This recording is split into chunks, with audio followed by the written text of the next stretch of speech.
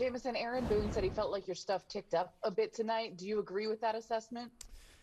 Yeah. I thought the stuff was really good tonight. I thought it was crisp. And what I was most excited about was just the stuff that I worked on in between the outings. I thought showed up today. I thought we had a good idea of where the top of the zone was. I threw way more curveballs.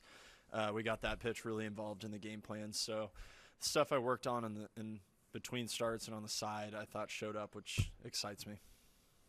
When you are able to elevate that fastball like you did at times tonight, how much more effective does that then make your curveball? Yeah, those two pitches pair really well together.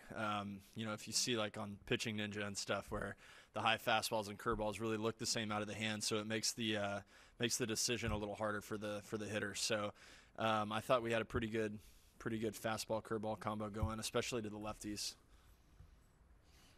Dave Lennon, please unmute.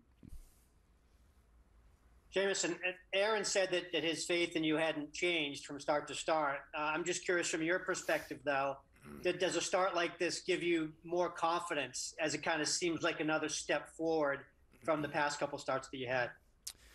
Yeah, I remained confident even though my last start didn't go as planned. I took a lot of stuff on the side and learned from some things, but I'd obviously always rather do well and have the team win and contribute to that than put the team in a hole like I did in my last game. So it definitely feels good. But what I said to Mariners too, like I'm most excited about putting that work in on the side, seeing it show up in the game, and then if I can keep doing that for 30 starts or whatever that number is, I think we'll be in a really good place going forward.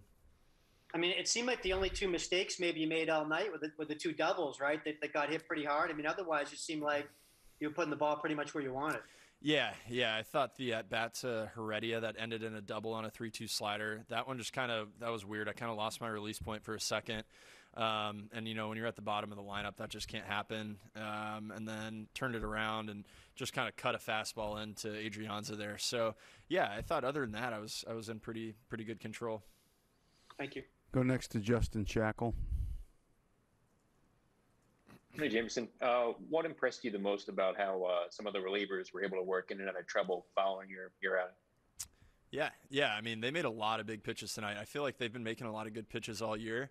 On a night like tonight where if I can pitch and get the ball into Chad Green and Justin Wilson and Loizica and Chappie's hands, like if I can get those guys involved, that means we're in a good spot in the game. So as a starter, you just need to keep your team in a game, try to protect that bullpen, not have them cover too many innings. But if they're getting in the game, we're doing something right. Go ahead. Sorry. Go ahead. You and Morton were both settled in pretty nicely tonight. What was it like watching Gio be able to get one back for you with that homer in the fifth? Yeah, that was huge. I knew Charlie for a while. We were in Pittsburgh together. I never played with him in the majors, but I rehabbed an injury with him. He's a great dude, and I have fun watching him compete. But to be able to clip him there, he had a pretty solid night. He was tough on our guys all night. So Gio with another timely homer. He's done it before this year already. Hopefully that kind of sparks us.